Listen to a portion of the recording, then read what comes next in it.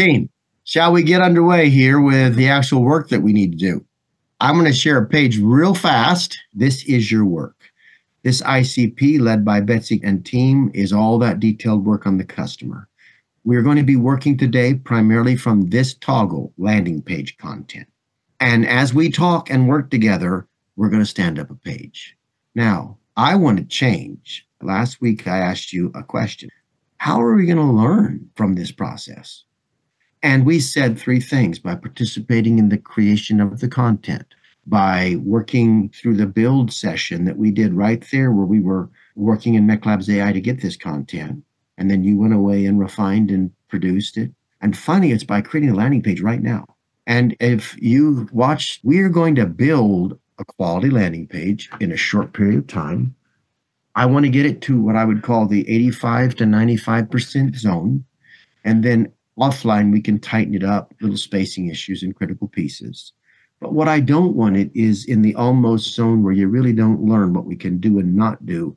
And I want Drew to show you any problems that come up even as we do this. You're looking presently at a mock-up of what we'll really have on the launch date. On the left side will be your new capability to remain in chat, and this will move all around your screen or your device. This interaction piece is that black left column, and the right is the canvas. And on the canvas, you can build an ad or a landing page or other things. With this in mind, we're just going to pick one of these blueprints that have been pre-tested and use it as the foundation. So there you go. Now, as you probably know, if you've seen this before, all the colors and imagery are customizable and will change. Drew, show us the mobile. Scroll down to, this is the mobile version. And so whatever we build here, we'll go back in mobile and check it. And there's a way that we can optimize it for mobile. You should be familiar with that. Now, please click through to the methodology. Drew is showing you that beneath this is a step-by-step blueprint that lays out how the 8 micro yeses on the left, they're in red, integrate with the page. And on the right are the blue fast classes that you can watch in the resource tab if you were stuck on any place. Among our methodology, to really prepare a page, there are 3 things I think you have to do. What is the first piece in our methodology? You just tell me. What's the first framework we use? IC what? P. And what's that stand for? Initial Customer profile. And the reason it's set initial deliberately is because with every pass of the data cycles that will come later, this gets tighter and tighter and more refined, more accurate. It's the initial customer profile that one day becomes your customer simulation, a theory actualized.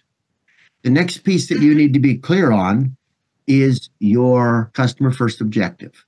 And that's specific to your funnel. So for building a funnel, what is this funnel for? I'm not teaching this again, but you'll learn this again if you're in 200. And the third piece subsumes all the others to prepare a landing page, and that is the 8 micro yes architecture. It has your value prop. The middle 4 yeses are all value prop. The top is headline, subheadline. Your evidentials are subsumed in those middle 4. Explanation of what it is, the core factors that drive appeal, and the deep emphasis necessary for exclusivity. The last 2 micro yeses are your calls to action and getting them to complete the process. All right, so folks, this micro yes architecture links to your work. Drew, show us the work. This is the work. This is what you submitted. All right, gang, are you ready to start building a page with it? All right, so Mike, what's the headline on this page? Transform your marketing. Master AI with the MECLABS AI Guild. You got it. And so you see our bullets, we got our subheadline. Drew, start building. So Drew's going to use the template. He's picking on that button. Remember how he does this. And now he's going to name this. Let's call it Guild Landing Page. MECLABS AI Guild Landing Page V1. Drew, go ahead and pick your colors. I don't want you to miss that piece. And Drew's going to work in the background while we're talking as well. And Drew, can you just do this for a second? Yeah. Go over to the AI Guild landing page. Okay. Tab. Control A. Control C. Mm-hmm. Paste it over here and ask MECLABS AI how to improve exclusivity. Make sure you're talking to probably maybe marketing professor or conversion pro. And then you can go right back to the landing page, paste in that headline and keep working. MECLABS AI is going to start to answer that. Emphasize the selection criterion. Limited membership quota, how many? Membership spotlight and success stories, invitation-only events or content. It's beginning to think about ways we could bring more exclusivity to the funnel. Now, does this mean we're going to stop and not produce a page today until we get this all figured out? Who knows the answer to that golden question? No. That's right. Because we got to ship and get real traffic cycles, and whatever we missed, our customers are going to teach us. Whatever we didn't get right, if we listen real carefully in a good testing framework, we're going to discover it from our customers. And so I'm still getting answers over on the left about how to improve exclusivity. But Drew, as soon as you can, even if we have to approximate colors and fix them later, let's move on to where they can see construction. But explain to us what you're doing right there and why you're doing it. So what I did first is I went to MECLABS AI website and I happen to have a Chrome extension. It's called CSS Peeper. Essentially what it does is it makes it very easy for you to just grab some colors and like fonts that you're using for the page, etc., or any assets that are part of the page. So it allows you to kind of download these. So in case we need them, I'm just gathering them, collecting them and everything. Other tabs I have open is all the images that we have produced so far, the video that has been created, etc. So I can get everything available to me so I can start preparing, making the page all at once. Now, once you stop branding, I'm going to start building a page. So get those fonts ready as soon as you can. And after he's chosen branding, let's put this on the clock and let's watch him build. And what he's going to build out right now is strictly limited to what you've already created, but we're going to talk and learn from it as we do. All right. We got a timer in place right now. And Drew is starting to build on his page. Drew, how much longer before you got your fonts? I got it. I'm just wrapping up the brand colors. There we have it. Okay. All right. All right. That's good. And so here we go.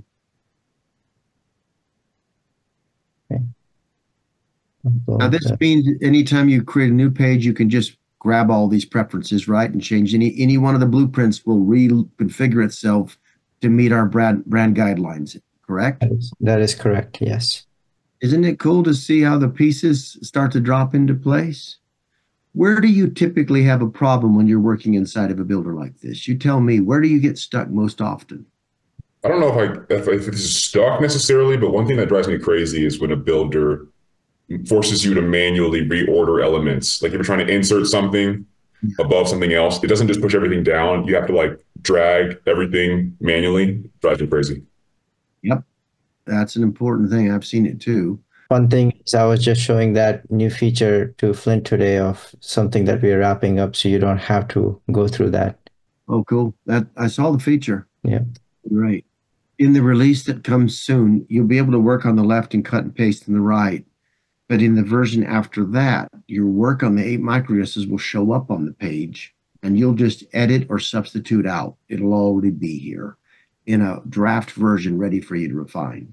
That's where we're headed, but it's quite a bit of work to get there. I have a question. I see that he's working on a Google Doc, and so that was just from research that was put into MECLABS AI, and now he is copy and pasting all that into this page. But what I'm hearing you say is that what it will be is that we will ask the questions in MECLABS AI to the left on the black here, and then we have the option to say, go ahead and load it onto the page to the right. Right. We won't have that at launch, but we will have that thereafter. That's one of our next moves, is completely connecting the pieces so that during your conversations, MECLABS AI is hunting for the 8 microaddresses, and those 8 will enable it to stand the page up full with answers already in place, and then you just refine it. Okay. All right, Drew, you're doing good, and we're getting ready to have a landing page. What's the most important thing you've learned in this exercise so far? Somebody tell me why Drew's getting the next star in place. Having everything prepared before you start. All right, that makes it easier. People have different work styles, but if you have the right stuff open, this thing can go pretty fast. Drew's like one of those cooking shows. You ever see those cooking shows where it looks so easy when they cook it? But, you know, the morning they've got everything portioned out and it's all ready, and then they just turn around and here it's made. And yeah, I love that, Michael. I don't think you're helping me out, Dan. Do you see sometimes you can work and work, but until you actually see it on the page, it's hard to truly visualize what it's going to look like. And sometimes that's when you realize, oh, I might need to shorten the text, or I might need to do this or do that. I'm not saying we need to shorten the text, but there's only so far you can get it before you got to get it in a place where you can feel it. If you launch a landing page you can't feel, you're sort of missing out on an opportunity to gain from that whole process.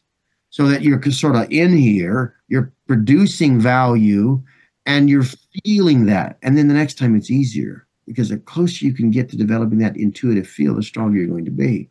We use a map until we know the territory. Then we don't need the map. We just go there. All right. What else are we learning? I see you thinking. Any other thoughts? What's the biggest thing you've been seeing in the last week of preparing for this? What else? The things I have a problem with when you are working in the desktop version and you lay everything out, formatting and spacing, which is what Drew's working on now. When you move to the mobile version, you have to start all over again because the headline's too big and sub-headline doesn't match the text below it. And there's differences. Now you have to go into the mobile site and edit. So that's one of the challenges I have in building pages. To answer that question, one of the things that we do automatically is, let's say you define your font sizes over here. Let's say I've set it to 60, right? On mobile, it automatically calculates the size of 60 pixels and reduces it down, doing some calculation to make sure that it is still legible and visible and not overbearing on mobile devices. So what it does is, let's say I wrote this text, for example, right? And then if I have the mobile version on, it may look like it's distorted or it's out of the place. Right, but you click on this button right over here that says auto arrange. It'll go ahead and fix everything for you very quickly. So there is a little bit of AI that our engine uses that kind of allows you to kind of quickly make that happen, and just auto arrange will kind of fix everything on the page very fast. It's one click just in case you run into these issues. It might just make it a bit easier for you in the future. Thanks, Drew. That's very helpful. That's pretty slick. And I'll add a video.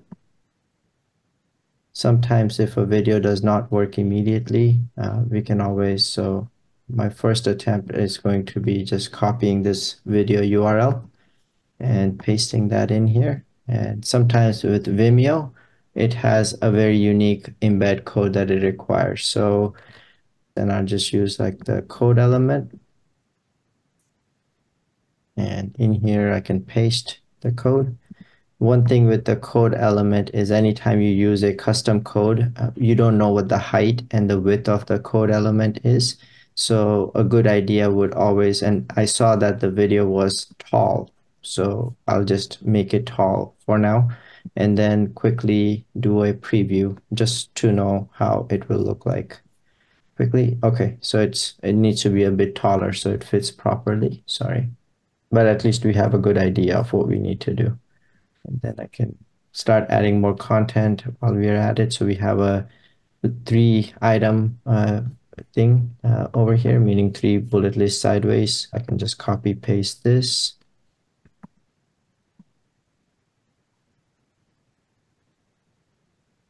I'll work on the formatting after. I just want to bring all the content in. All right. What are you observing? What are you thinking, Bill, watching this? What can we learn from what we're seeing?